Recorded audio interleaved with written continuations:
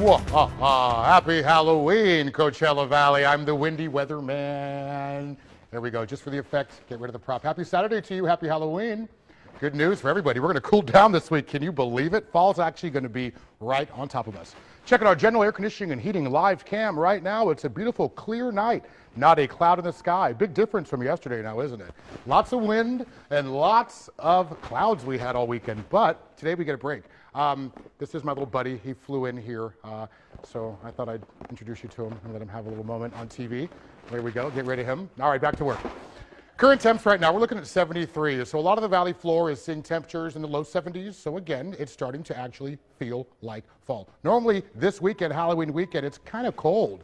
So we get one more little week of some warmer temperatures before we break off. Now, we're cooling off Monday. We're going to be seeing temperatures in the 70s actually come midweek. We will pick back up into the 80s this weekend. I'll let that leave that up to Ginger to tell you about on Monday throughout the week, because it's very possible that could change.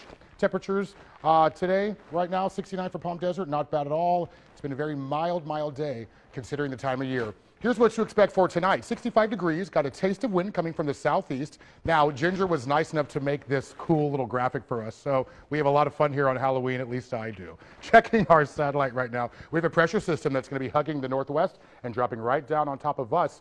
So come Monday, Tuesday, Wednesday, lots of cloud cover, lots of wind, and a 20 to 30% chance of rain. And as you know, it seems like every week now we're getting a little chance of rain. And it's been happening, so keep those fingers crossed. Here's what to expect for tomorrow. Lots of 9s. It's still going to be warm tomorrow. That break does not come until Monday, but I promise you it will be coming. Palm Springs checking at 94 degrees. Hello, Desert Hot Springs. You'll be seeing a high of 90 tomorrow. Check this out. I like to always emphasize ideal conditions for tram. 80 degrees, clear skies.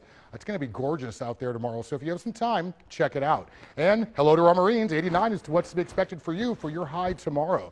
Now check that out. Your 7 days going to be great. Lows in the 50s. We're anticipating lows around 51 come Thursday.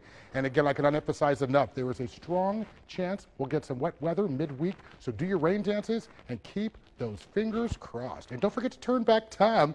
Cher wanted me to share that with you. Oh, I could do it again. There she is again. There she is. And Angela and I are both letting you know, turn back time on Sunday. Cher called. She wanted us to share that with you. You know, I'm really excited to get that extra hour of sleep. I've got to tell you. Yeah, you're ready to go already. I know, exactly. You know what else is? There's actually a Friday the 13th coming up in November. So, scary Halloween. Are you going to dress up for us Friday the 13th? I actually don't work on Fridays, so there's a good chance I will dress up, and I'll probably stay home in my Friday the 13th costume.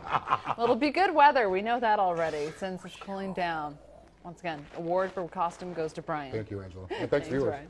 And before you go to bed tonight, as we were just saying, don't forget to set your clocks back 1 hour, because